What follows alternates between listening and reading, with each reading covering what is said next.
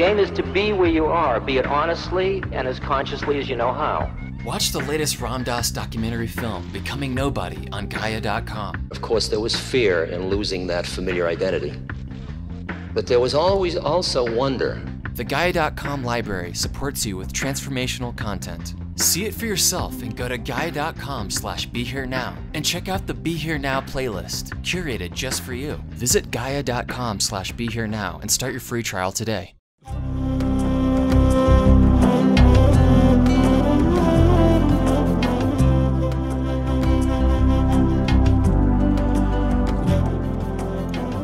Welcome to the Jack Kornfield Heart Wisdom Hour. We are delighted to share with you Jack's innate common sense wisdom and his clear, open heart.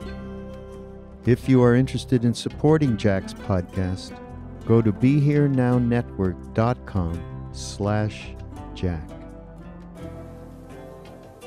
So good evening to you.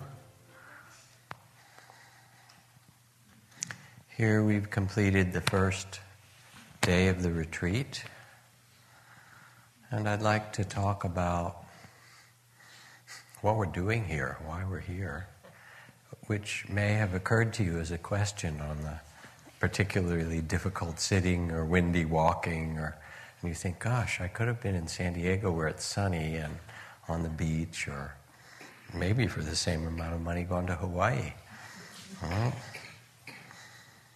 And I want to talk in particular about what it means to take the seat of awakening that we have together, to take a seat in the midst of this mystery of our human life, our human incarnation. There is a artist in Colorado who created a beautiful temple, partly made out of beautiful cedar and wood. And in the center of it is a very large, like 6 foot high or more, transparent crystal made of glass. And inside are 7.2 billion grains of salt. It's about half full or a little bit more. And it rotates every 24 hours, every day, on these two metal rods. And she's the priestess of the salt monument, that she calls it. And every evening she goes with a jar of beautiful glass and pours out of the bottom 200,000 grains of salt, and then does a ritual to bury them. That's the 200,000 people that died today on the planet. And then every morning after the sun rises, she takes another beautiful vessel and pours it in the top, and that's the 250,000 people that were born today, to add to the grains of salt. And she does a prayer of blessing for each of those beings who come in. So this is us. We take our seat like a Buddha under our own tree of enlightenment, like the Bodhisattva of compassion, and sit in this mystery of human incarnation, quieting the mind, opening the heart. And as we do, here we take this seat of awakening, then Mara appears. For those of you not familiar with Mara by name, Mara was here visiting you today. Mara is the name, in the mythological name in India, for the god or the being who represents all the troubles and struggles and pains and difficulties of the world. And as the story is told, the myth of the Buddha on the night of his enlightenment, seated under the tree of awakening, Mara attacked with temptations of all different kinds, when that didn't work, then with the armies of Mara, all kinds of aggression and so forth. And when the spears of Mara's army and the flaming arrows came at the Buddha seated there under the tree, he raised his hand, there's these beautiful paintings of this, and touched each one with the heart of compassion little drawing. The painting has a little line going from his heart to his fingertips. And the arrows and spears turned into flower petals and fell at his feet. And then Mara said, all right, temptation isn't going to do it for you, and aggression won't, get you. How about doubt? By what right do you have to sit here and think that you should awaken, that you can awaken? And at that moment, the gesture that the Buddha made was to touch the earth with one hand. You see lots of these mudras or expressions in the Buddhist iconography, and say, the earth is my witness that I have a right to sit here, that I have earned through countless eons of patience and compassion and care and devotion and understanding, and that I and all beings have a right to sit here and remember who we really are. We have a right to awaken. And in that moment of touching the earth, he said, the earth is my witness. This gesture is really the gesture for you as well, as Mara comes. Anybody noticed Mara today? Don't raise your hand, no need. He gets around, Yes, he was in ancient India, but somehow he found you in Yucca Valley. How could this be? And what this story tells us, it reminds us of our capacity to awaken, to touch the earth. The earth is my witness. I, you, we have the capacity to awaken the mind and heart wherever we are. And to awaken no matter what. With the worst aggression and the worst fear and the worst doubt and the worst, we still have the capacity to take our seat in the midst of it all. As Viktor Frankl said, we who live through the concentration camps can remember those who walk through the huts, comforting others and giving away their last piece of bread. They may have been few in number, but their very existence proves the last and final freedom of human beings, the freedom to choose your spirit no matter what the circumstance.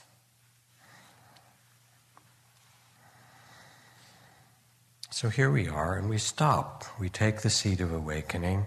And Rollo May said, it is an ironic habit that human beings run faster when we have lost our way.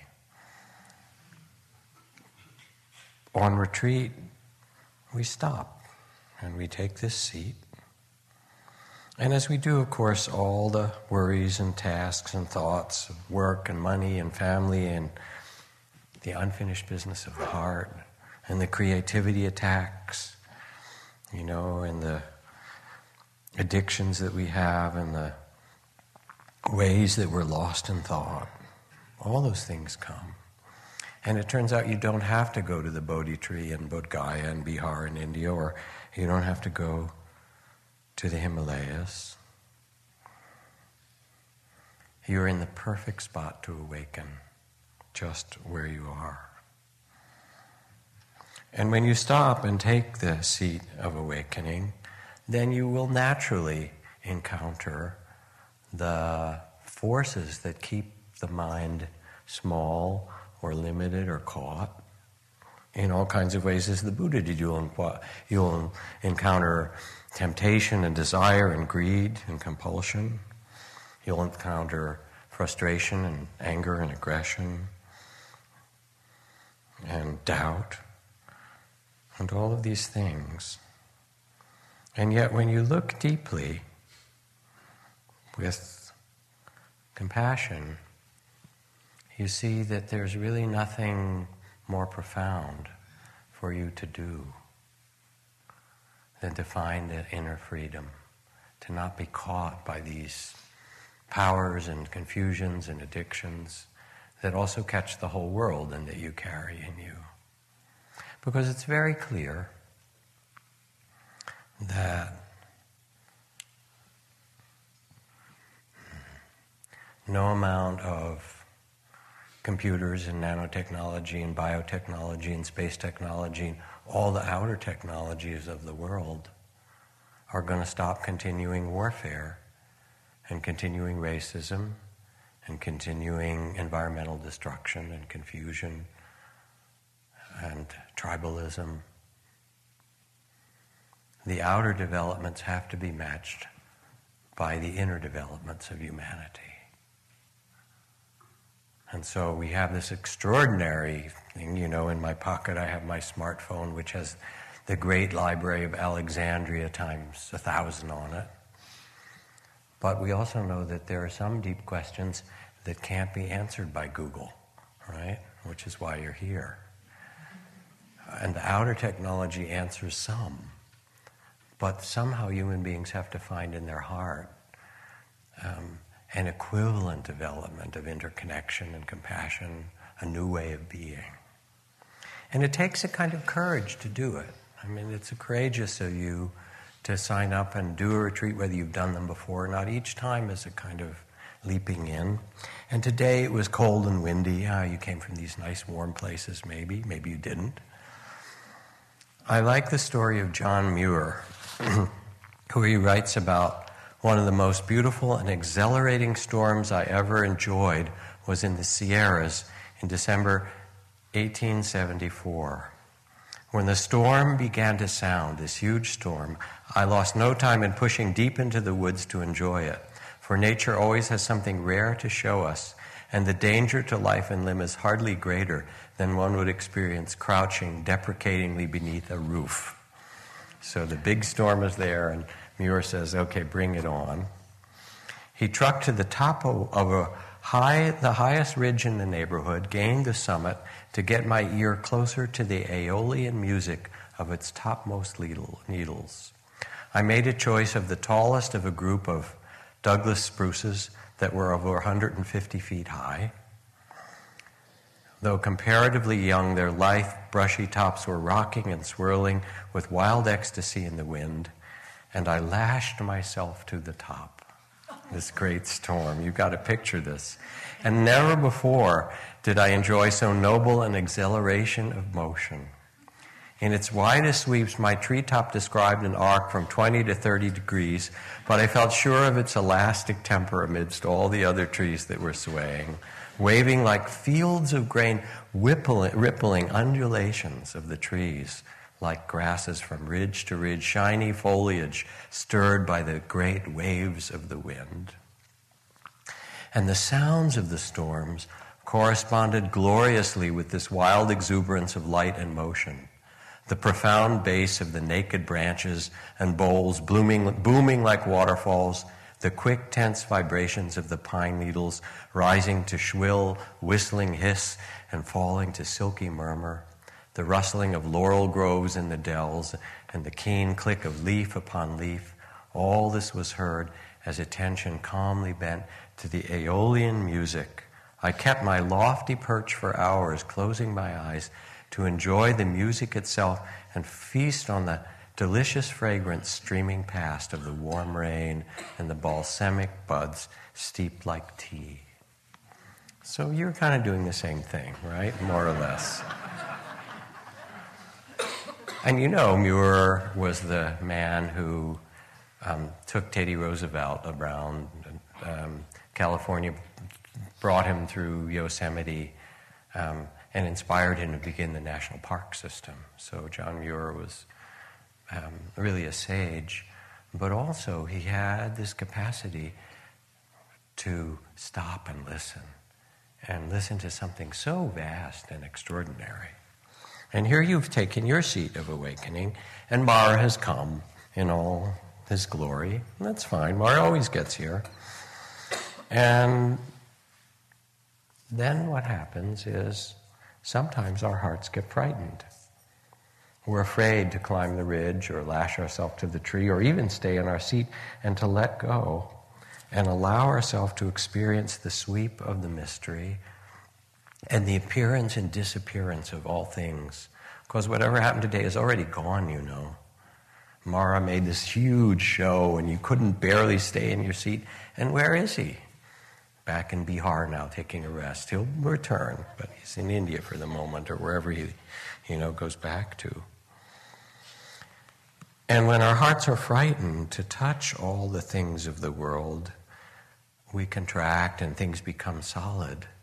And when they start to open, we see that it's waves of experience arising out of emptiness, appearing for a time and displaying themselves like that aeolian music and then vanishing. Now, to take the seat in the midst of all things, it requires a kind of fearlessness. And Dharma practice to really transform the heart asks a fearlessness of you. But fearlessness doesn't mean no fear. It has a different meaning. In Tibet, it's traditional Vajrayana practitioners to pray for difficulties. It's like, come on, Mara, bring it on. May I have suffering in my life. Grant me suffering enough so that the great heart of compassion will open in me. That's not an American-style prayer as far as I know. It's got a very different tenor to it. Because the goal of that isn't the goal of habit or comfort or the small self. It's really much more the goal of the liberation of the heart. So, let me see if I can find this beautiful passage. Oh, one of my favorites, too. I thought I had you here. Where did you go? Well, it's from Carl Friedgrof von Durkheim, who was a Zen teacher in the Black Forest. And he said, when faced with difficulty and challenges in your life, do not go and seek out those friends who comfort you and those friends who want to cushion you and keep the old small self in its place, but rather seek out those who encourage you to risk yourself and to take a step into the unknown and to be willing to face something greater than you have faced before, so that you are even willing to die, because it is only dying day by day into something new, only facing that which is unknown, that which is indestructible can be born within you.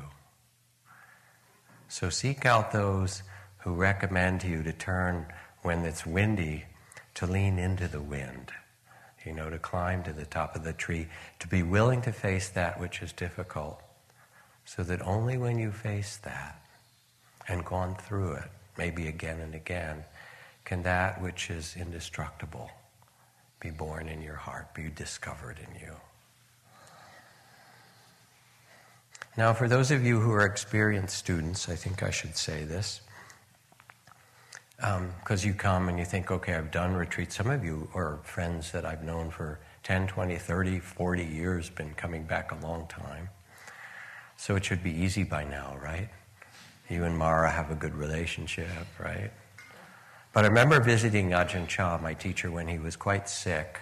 He had diabetes and water in his brain. They put a shunt in. He had been in the hospital on and off for a long time.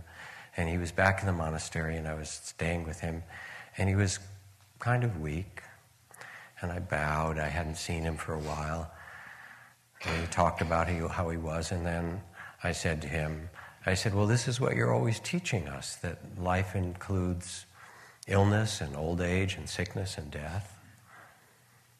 And he peered back at me and he said, don't say that so glibly. I was like 32 years old, right? Or 20, I wasn't even 32, I was like 28 at that time, going back to see him. He said, yeah, don't say that so glibly. Yeah, old age, sickness, and death, right? I was talking to Ram Dass in Hawaii about my own brushes with death and illness and so forth, and sometimes thinking, okay, I've done all these practices and I'll be really calm and fearless, and I've done these trainings and sitting in the charnel grounds and imagining my own death and so forth. It'll be all easy, but at certain points it wasn't. And Ram Dass laughed. He said, oh yeah, I flunked the course a bunch of times. So it's important to understand that yes, you've trained, And yes, you have an acquaintance with Mara, even those more experienced. But it doesn't also necessarily mean that Mara won't return in all kinds of new forms and new phases of life. So then what to do?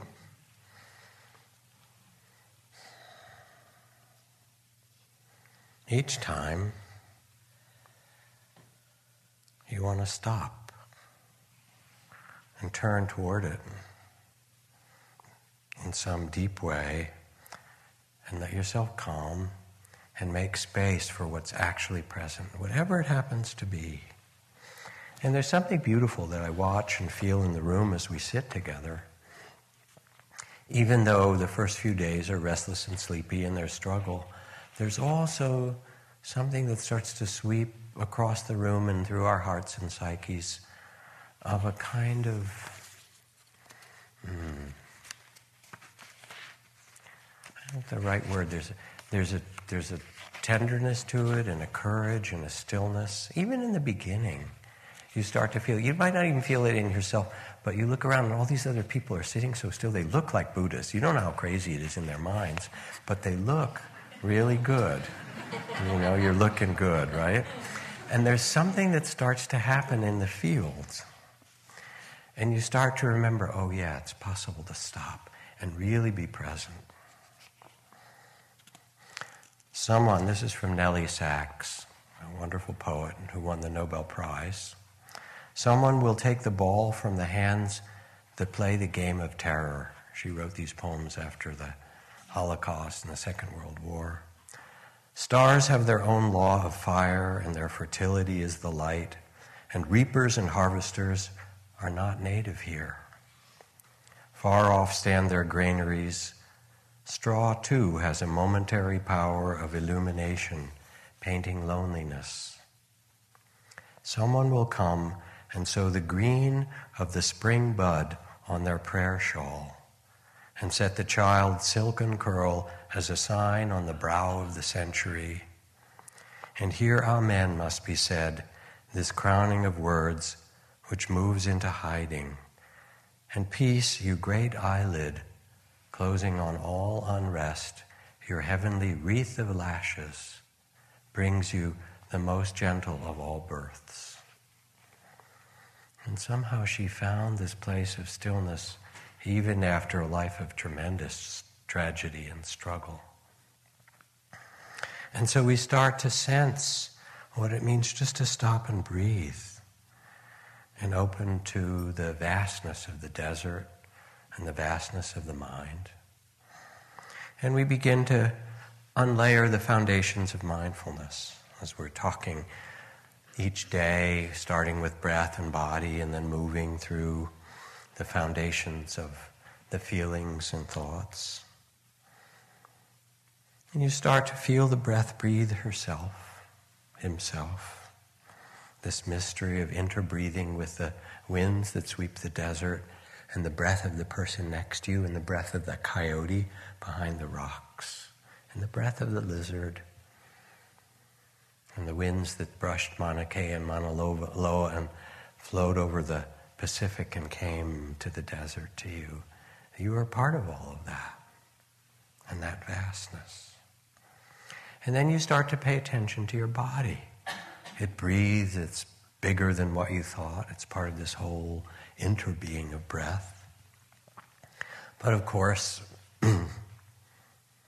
at first, the body could be full of tension that we carry. Why is your body hurting meditating?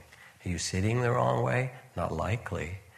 It's because you sit quietly and then your body says, hey, remember me? You've been running me around. Every time you got uptight, you clenched your jaw and your shoulders took a little hit and your back, and pretty soon you sit quietly and your body hurts and it's just saying, here, let me allow you to feel what you've been carrying. And if you stay present, if, as Mary Oliver writes, you let the soft animal of your body love what it loves. If you stay present, you begin to feel that it wants to open. Even if you feel the pain of it for a time, it then starts to release, or the trembling or the tightness. As you allow the mindfulness, it begins to unfold. Sakyong Mipam Rinpoche, who's a Tibetan Lama, son of Chogyam Trungpa, is a very experienced horseman, and as was his whole family. And he writes about taking his favorite horse, Rocky, up into a high mountain trail at 11,000 or more feet in the high mountains in the Rocky Mountains. And he said Rocky was great on the plains, and he was a galloping horse and a horse in the ring, but he never did high trail riding, and it was a narrow trail. And, you know, trail riding horses know how to back up or turn around, mountain horses trail, but Rocky never done this. So he said, we got to this place where there was a very narrow trail, a steep cliff on the left, and 1,000-foot drop-off on the right, a little bit of scree, not so easy. And Rocky, you know, slowed down and paused, and he said, I looked at it, I thought, he could slip and we could both die. So before we started, he said, I shifted myself a little bit to the left in the saddle. In case Rocky slipped, I could bail off, basically, and hold on to the rock. So I shifted my weight a little as we were about to start. And then Rocky turned his head around and looked at me with his big eye, as if to say, you what? I thought we were in this together. He said, and then I realized what I was doing, and I shifted myself back to the center of the saddle. Rocky nodded, and he went very carefully, and we made it. And this is really what it means to take a seat in your body. There'll be parts that you want to move away from and squirm away, and it's too hard. And when you bring mindfulness to your body, when you take the seat of awakening, you begin to allow the tension and pain, and your body starts to sing its music to you, some of it throbbing and tingling and opening, and some of it twisting and tight and fiery, and you allow the music of the body, and you make a relationship that's wise to it. And then, of course, you get your mind. Alas. Hafez writes, the mind is ever a tourist wanting to touch and buy new things and toss them into an already full closet. It has no pride, and it secretes thoughts just like your salivary gland secretes saliva. And you sit here, and sometimes it's like you're in Motel 6 late at night, and you're on some bad TV channel, and the channel won't turn off. And 90% of your thoughts are repeats. Have you noticed that? And if you could hear the thoughts, the little speaker of the person next to you, you would like, huh? Right? And then, oh, really? And then you'd start to kind of shift your seat away, like, wow, really? I mean, it's pretty wild in there, you know? And it's not like you're supposed to stop it. That cartoon in the New Yorker I like to quote, you know, showing the car crossing the vast Utah desert. And underneath, there's a roadside billboard that says, your own tedious thoughts next 200 miles, right? That's a little like meditation. So you get to see the mind, and it does everything. And with mindfulness, you begin to be present for the mind doing its thing. You begin to be present for the body, as we've talked about. You also begin to be present for all the moods and emotions, which are like the weather of the desert. The sun shines, and then the clouds come, and the sprinkles a little rain, huge wind comes up, then it settles down, and it's absolutely still. And then it gets wild again. One of my favorite things to watch and show people on YouTube, it's not a cat video, I promise you. There's a famous experiment done by Walter Mischel, who was testing 4-year-old children about deferred gratification. A very famous psychological experiment, because it turns out that if young children can have learned at 4 or 5 years old to defer gratification, that's a kind of inner strength, like John Muir, where they can move through the world. It's a great predictor of success, and it's something you want to kind of foster in them. A little bit of grit, or whatever's the kind of education word of the de rigueur of the day, or something like that. But anyway, so there you are, you watch the YouTube, and they bring this hapless little boy or girl, 4 years old, and set them in a chair, and there's one marshmallow on a plate, and they say, Just sit quietly we'll be back in a couple minutes, and if you can sit with the marshmallow and not eat it, then we'll bring you 2 marshmallows. And they close the door. And you watch these kids' faces, like staring at it, and sometimes they'll reach, and they even touch it, and they squish it a little, and then they pull back. And one kid kind of picked it up and kind of looked around, took a tiny little lick of it and put it back, And it's like they are struggling so hard to not eat that marshmallow. Yeah. So your emotions will come. Desire will come. It's supposed to come. We're desire beings. You can't get rid of desire. It's like being on a diet, says this poet, and hiding the chocolate chip cookies. And you're the only person in the entire galaxy who knows where the chocolate chip cookies are hidden, right? Desire is part of being human. So you have to sit with Mara appearing in desire form. Or your loneliness comes. And if you can't bear your loneliness or your restlessness or your boredom, what do you do? When you're home, the minute you get lonely or bored, what do? You open the refrigerator, right? Or you go online or something, because you can't be with yourself. So here when it comes, you say, okay. Again, as the poet Hafiz says, don't surrender your loneliness too quickly. Let it cut more deeply. Let it season you as few human ingredients can. So you sit with it, restless, bored, lonely, your love, your joy, your tenderness, your fear, your confusion. Because it's all in there. War is in you. Hate is in you. Racism is in you. Courage, compassion, doubt. The tainted glory of humanity is there for you to experience when you take the seat of awakening. And your gift is to be able to open yourself to it and give a bow to each one. It's like the Buddha touching those spears with the heart of compassion and say, yes, this too. This too is part of being human. And the main thing is not to judge it. If you're sleepy, you know why you're sleepy? Because you're tired. You've been running around. Your body says, hey, God, you're quiet now. Thank you. Oh, sleep time. You need it. And if you think that it's a bad thing, just go to a ashram or a Zen monastery in Japan or India or something like that in the afternoon for the noonday demons to arise. And all these great meditators are nodding off.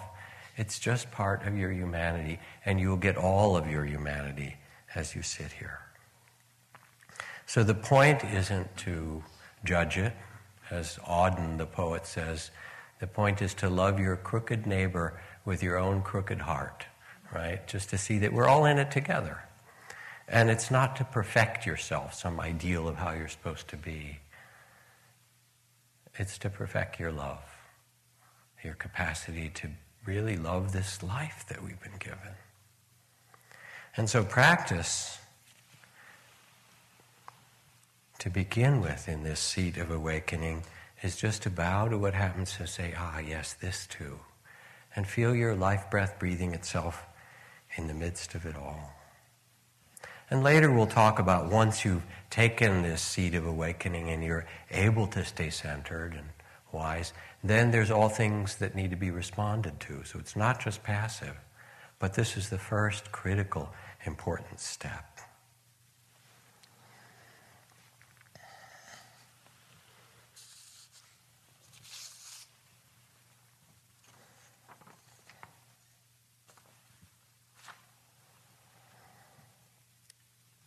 And in taking this seat of awakening, my teacher Ajahn Chah called it taking the one seat in the middle of the whole world and opening the doors and windows. And your only instruction, he said, is to keep your senses open, your eyes, your ears, your heart open, and not get off your seat. And the rest will all teach it. That all will come as your teacher. You don't need anything more than that. So you meet with respect, with the doors open, with a spacious or a kind heart, whatever wants to arise. And as you do, there's a profound healing that starts to take place because you experience the physical pains in the body, or the conflict in your life, or the memories of guilt and grief and what I call the Freudian layer, your relation to your family. There's a reason they call it nuclear family, by the way, but we won't kind of go there, right? The dukkha, the part of the suffering, along with the unbearable beauty of life, there's also an ocean of tears.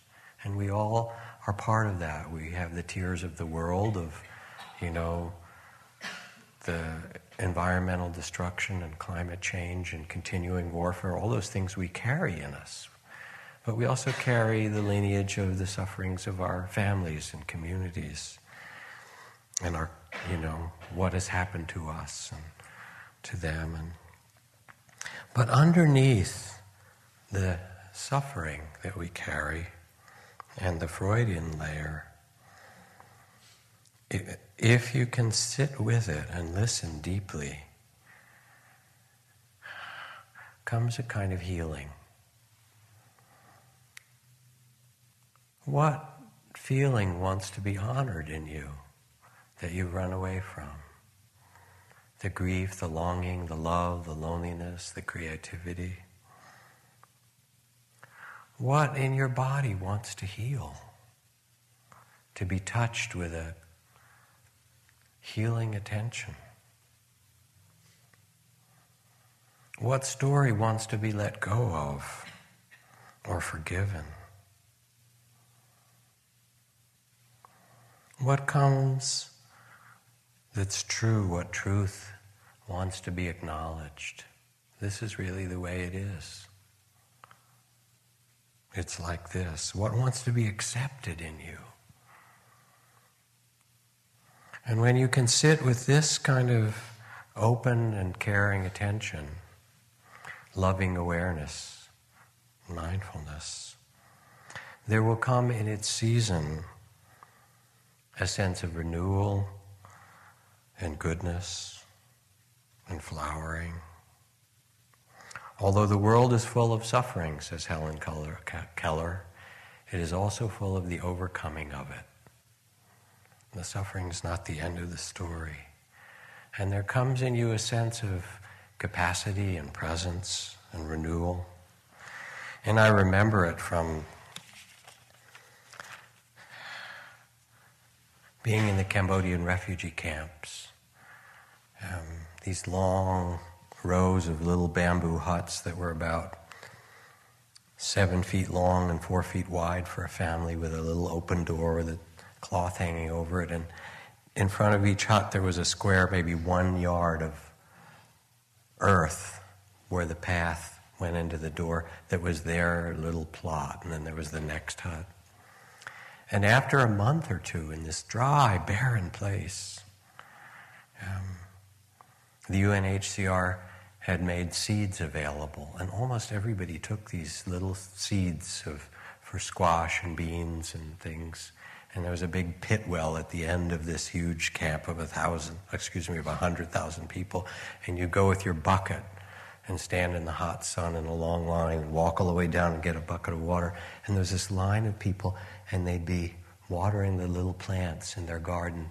And there were people who'd lost their villages, and their temples were burned, and their lives were saved out of a wreckage of genocide, really, just horrors. And there they were, planting their seeds and pouring the water. And there were the tendrils of the beans and the peas and the things that they'd planted growing over the doorway. Because life, when we allow it, when we attend to it, when we water it with our loving awareness, it wants to renew itself in us. In the 1990s, I started a rigorous 6-year academic program in Boston that required me to work during the day, take classes at night, and do homework on weekends. I was exhausted. On my first summer off, I wanted to get far away from studies and work with my hands and get close to the earth. So I went to live with an Amish family in Pennsylvania. The experience renewed me, and I decided to do it again the next summer. But that year, my father died, and shortly after, I drove from Boston to Pennsylvania on a holiday weekend, and what was normally a 6-hour trip took more than 10 hours. By the time I arrived just before dusk, I was anxious and exhausted.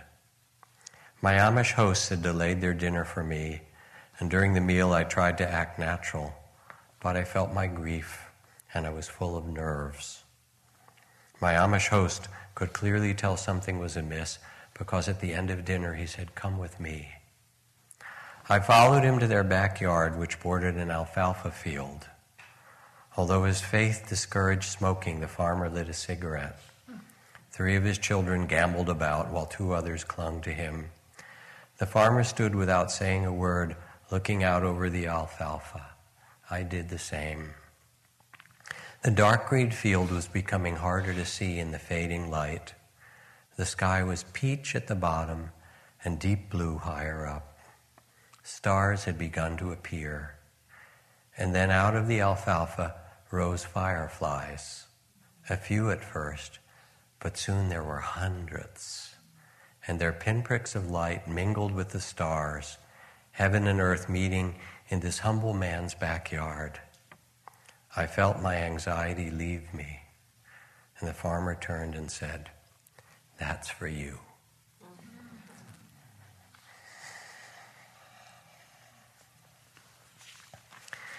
There's something that wants to renew itself in us, in you, and in me. And when we willingly take our seat, the seat of awakening, we bring to it also a kind of growing faith in our capacity to open. And it knows how to open. The body knows how to open. You don't have to pull the petals of the flower to get it open. Your grief knows how to open. It will come with its ocean of tears and stories and sorrows in the body and pain in the heart. Your longing, your love, your creative connection to life, all these know how to open. You can absolutely trust this.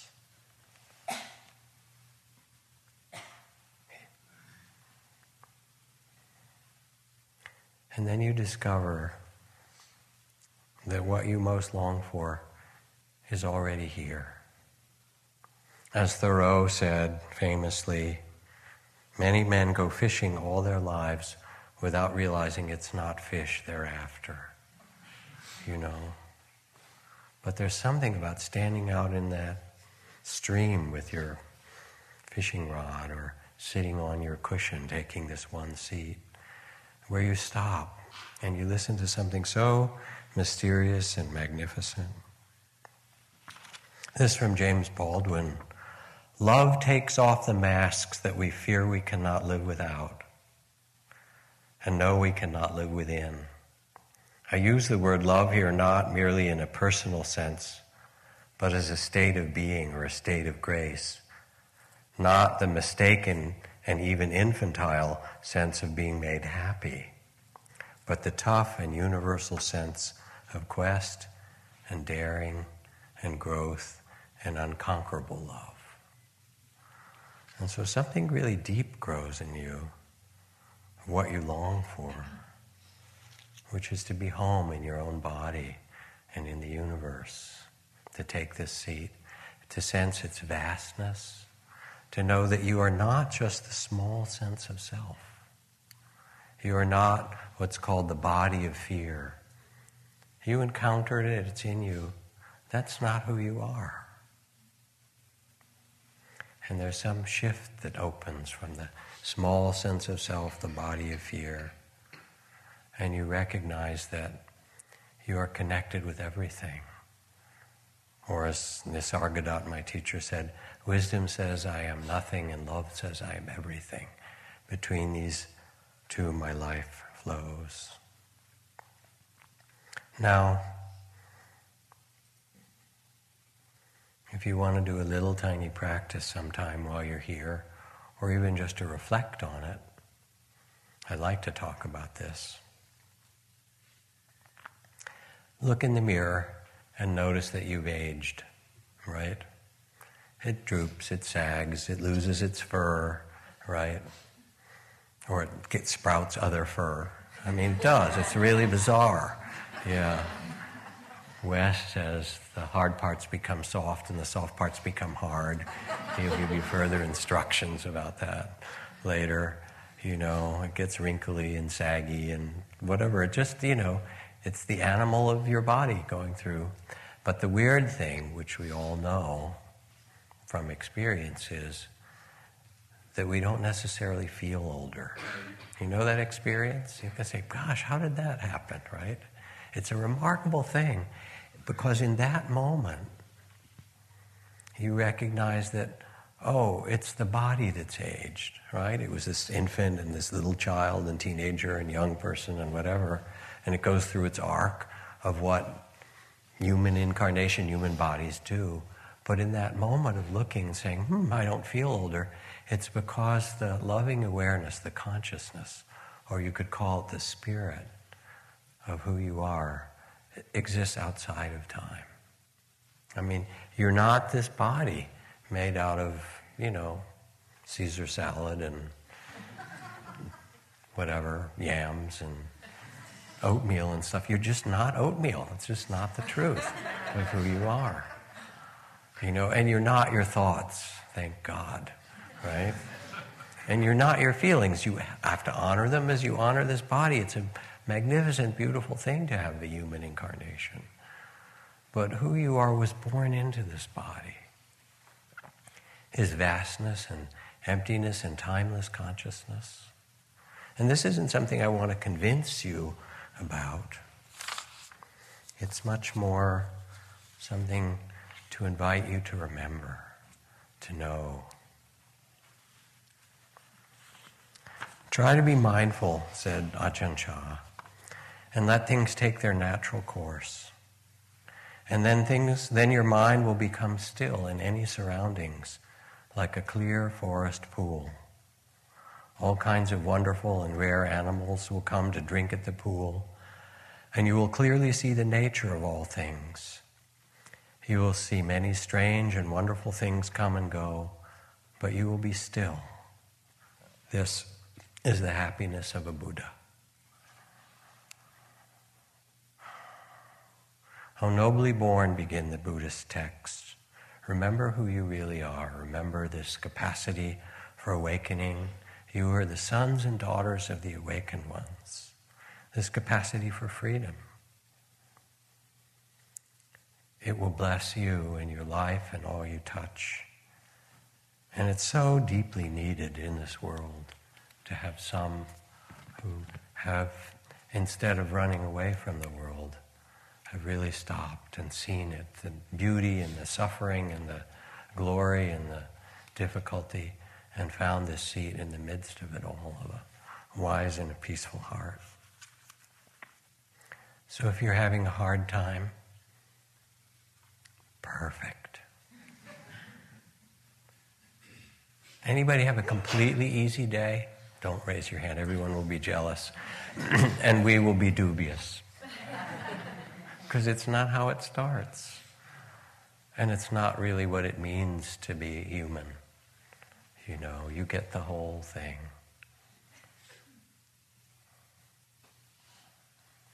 And it's really an honor to be able to sit together as we do to share this practice of awakening, freedom, and love.